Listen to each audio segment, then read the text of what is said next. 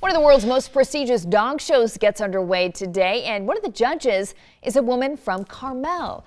Patricia Trotter will be judging hound breeds at the Westminster Dog Show.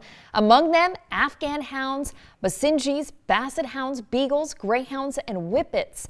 Trotter has shown her own Norwegian elk hounds at the Garden many times. The last time was just in 2017.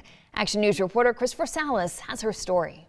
Pat Trotter has won the group again at the Westminster Kennel Club Dog Show. Pat Trotter is legendary in the dog world. Elk hound. She's one of the most successful and beloved breeders of the Norwegian elk hound. Her two newest are 8-week-old puppies, JJ and Josie.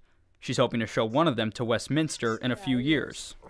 But it's really fun to get to know people through your dogs, and the people that get your dogs, they become like your extended family. You don't lose a dog, you gain a friend. I wrote this book. This is Trotter with her first elk hound at 13 years old. Her best-selling book, Born to Win, Breed and Success, is considered a Bible for dog breeders. Trotter has been showing elk hounds since 1951. She says none of the shows are as prestigious as the Westminster in New York. There is a slogan in the dog world where Westminster is referred to as the only one.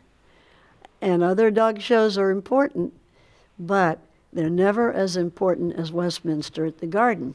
I started going to Westminster as a kid. Some lovingly call her as the Susan Lucci of Westminster.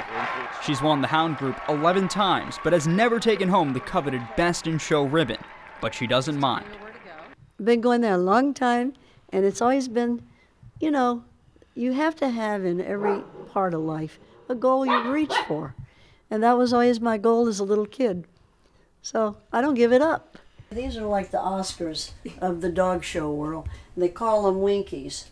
This year, Trotter is back for a fourth time as a judge at Westminster. She says she looks for star quality in a dog and how the handler works with the dog. Look for the teamwork between the handler and the dog. I like to say that if you're showing a dog, it's almost like if you're dancing with someone. In Carmel, Christopher Salas, KSBW Action News 8.